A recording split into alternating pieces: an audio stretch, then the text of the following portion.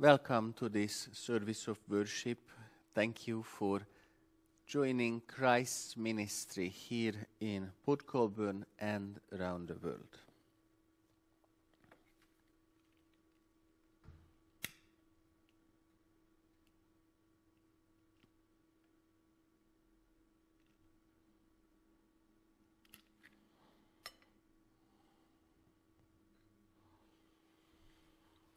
The scripture reading for this fourth week of our Lenten journey is from the Gospel of Luke, chapter 15, verses 1 to 3 and 11b to 32. Now all the tax collectors and sinners were coming near to listen to him, and the Pharisees and the scribes were grumbling and saying, "This fellow welcomes sinners and eats with them." So he told them this parable. There was a man who had 2 sons. The younger of them said to his father, "Father, give me the share of the property that will belong to me." So he divided his property between them. A few days later, the younger son gathered all he had and traveled to a distant country, and there he squandered his property in dissolute living. When he had spent everything, a severe famine took place throughout that country, and he began to be in need. So he went and hired himself out to one of the citizens of that country, who sent him to his fields to feed the pigs. He would gladly have filled himself with the pods that the pigs were eating, and no one gave him anything. But when he came to himself, he said, "How many of my father's hired hands have bread enough and to spare? But here I am, dying of hunger. I will get up and go to my father, and I will say to him, 'Father, I have sinned against heaven and before you. I am no longer worthy to be called your son. Treat me like one of your hired hands.'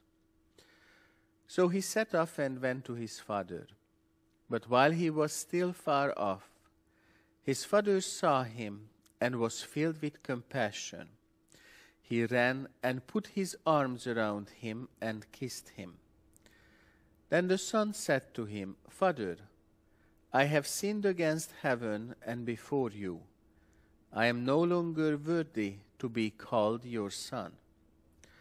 But the father said to his slaves, 'Quickly, bring out a robe, the best one, and put it on him.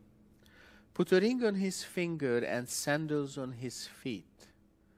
And get the fatted calf and kill it, and let us eat and celebrate. For this son of mine was dead and is alive again.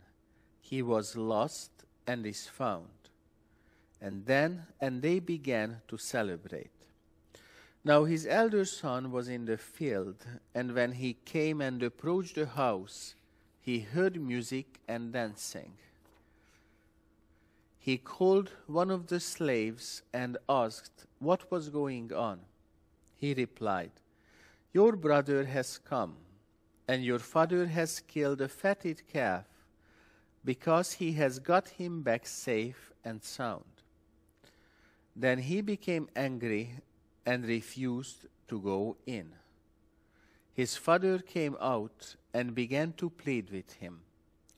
But he answered his father, 'Listen, for all these years I have been working like a slave for you, and I have never disobeyed your command. Yet you have never given me even a young goat, so that I might celebrate with my friends. But when this son of yours came back, who has devoured your property with prostitutes, you killed the fatted calf for him.' Then the father said to him, 'Son, you are always with me, and all that is mine is yours. But we had to celebrate and rejoice, because this brother of yours was dead and has come to life. He was lost and has been found. This is the word of the Lord.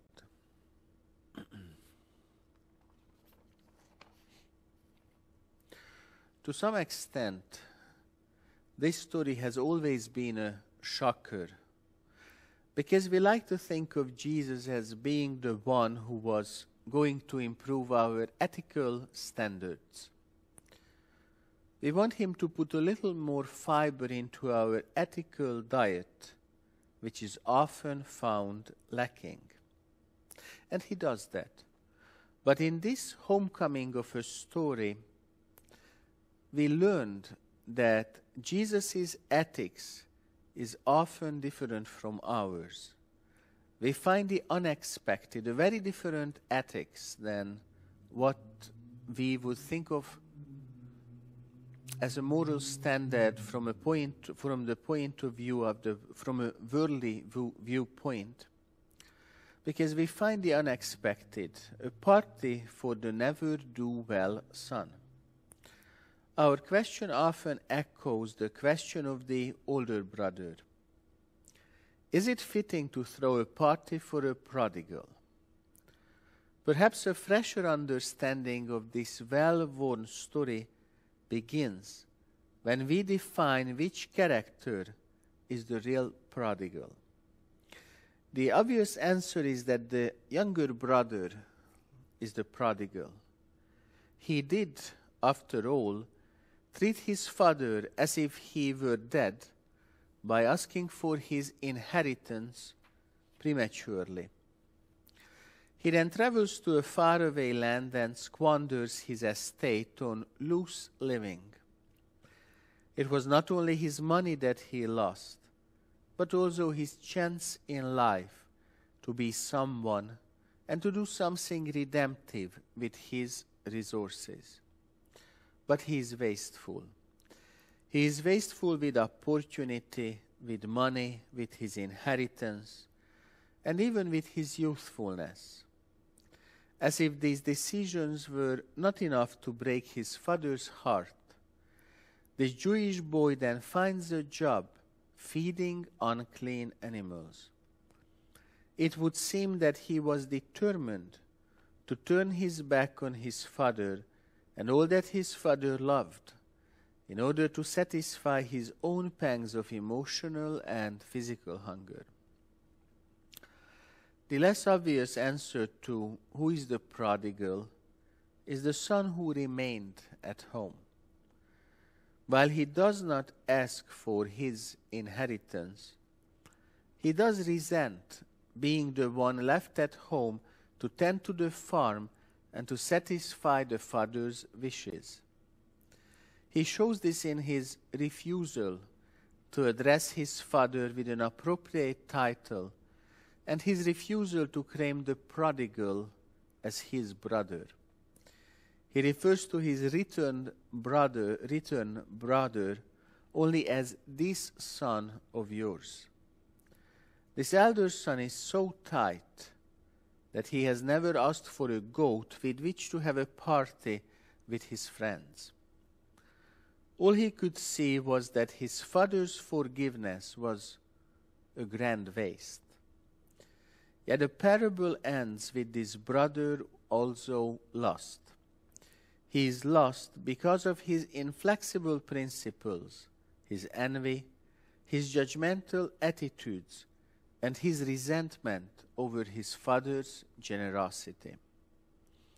In each case, neither son shows concern for his father's feeling. Both distance themselves from their father's concerns and activities in different ways. Both seem to resent their father's control of the farm and the limits they perceive it sets on their lives. Both, at some stage, seem to prefer parties with their friends rather than meals with their father. So who is the prodigal? Is it the younger or the elder son? Let me propose that it is neither. For the prodigal in our story is the father. The father is a prodigal in that his love is extravagant and more excessive than either the younger brother's loose living or the older brother's moral rectitude. This parent is excessive in his persistence to claim a family. He is the one who impetuously meets us when we drag in from the far country after good times go bad, or who risks coming out to the lonely darkness of our righteousness, or the rigidity of our sanctimonious ways of living, and begs us, come into the party. It is a father who continues to be dreadfully wasteful, for he gave away his Son, Jesus Christ, in order to claim us for the kingdom of God. It is this Son, who told the story in the first place. For Jesus told the story to those who prided themselves on being hard workers and on having earned the love of their heavenly parent. These were, however, the same persons who openly despised Jesus for wasting his time with those whom good folk regarded as human waste.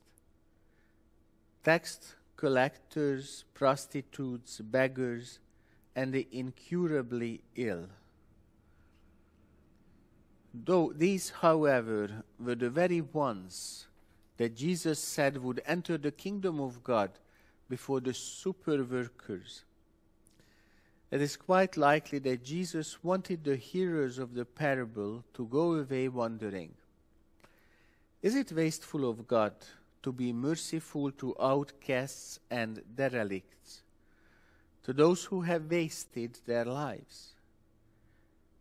Is it prodigal of God to open the realm of heaven to persons like the returning son? In his book, The Return of the Prodigal Son, Henry Nouwen points out, Jesus became the prodigal son for our sake.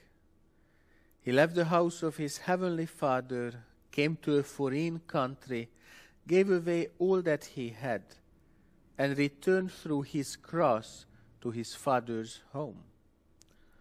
All of this he did, not as a rebellious son, but as the obedient son, sent out to bring home all the lost children of God. Jesus is the prodigal son of the prodigal father, who gave away everything the Father had entrusted to him, so that I could, so that you could, so that we together could become like him and return with him to his Father's house. This story confronts us with a world where we have a home, where there is someone who is determined to love us, and where brothers and sisters who leave, and resentful brothers and sisters who won't leave, are all claimed and waited for and celebrated. But please note that the story does not have an ending. We are left to wonder if the older brother will accept the father's invitation to come in to the party. And we don't know if the son who came home, the prodigal one, was restored to his inheritance or just ended up drawing wages like a hired hand. In the best storytelling fashion, Jesus leaves the story open-ended so that we must finish it for ourselves. And we are. For every church family has its younger brothers. These are those who are always gasping for air, threatening to leave, and sometimes leaving with their share of the inheritance. But before we become too judgmental of them, always keep in mind that there exists a younger brother within each of us who is gasping, reaching for space, and kicking at the established boundaries.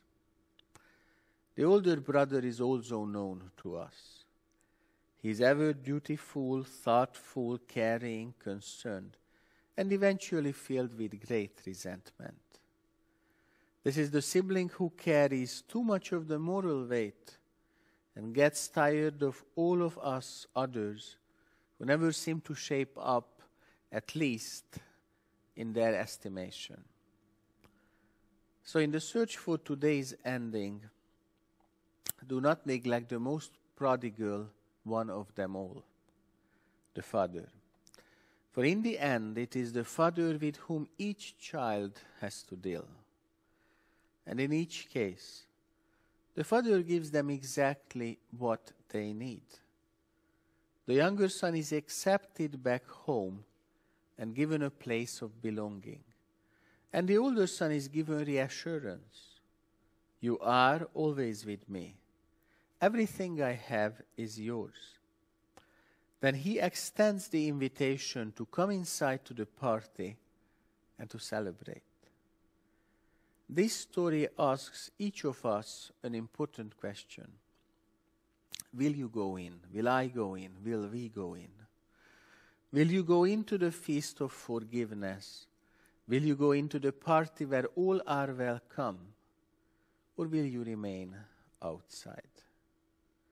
One thing is certain though. The party would not be complete without us. Amen. Let us join our hearts in prayer. Let us pray.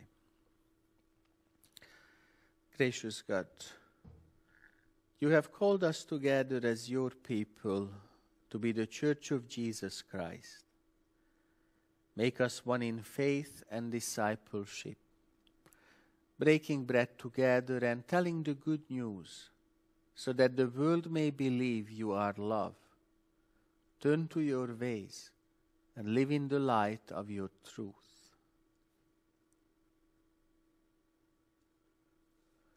Creator God, you made all things and called them good.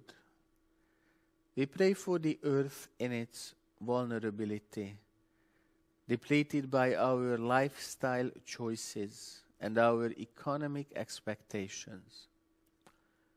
Inspire reverence for the earth in all people. Guide us all to make wiser choices for the sake of your creation. Help us use resources wisely, with future generations in mind, guarding the fragile balances you have set between many precious species. Jesus Christ, you are the Prince of Peace, and you taught us of God's reconciling grace in the story of a father who welcomed back his wandering son and invited his jealous son to open his heart. Speak to the hearts of all your people in this time when so many neighbors and nations sit in judgment on each other, provoking conflict and resentment. Teach us how to seek peace on earth together. Call those in positions of power and influence to work for the common good. Turn us away from anger, fear, violence, or vanity, which can turn neighbor against neighbor and nation against nation. May all who claim your name be known as makers of the peace. O Christ, healer of hearts and hopes, you desire health and wholeness for each one of us. We pray that those who have lost their livelihoods in this pandemic may find true abundance. Grant rest and renewal to those who are broken in body, mind, or spirit, and bring comfort and hope to all who face loss and loneliness. In silence, we lift before you the names of those on our hearts today.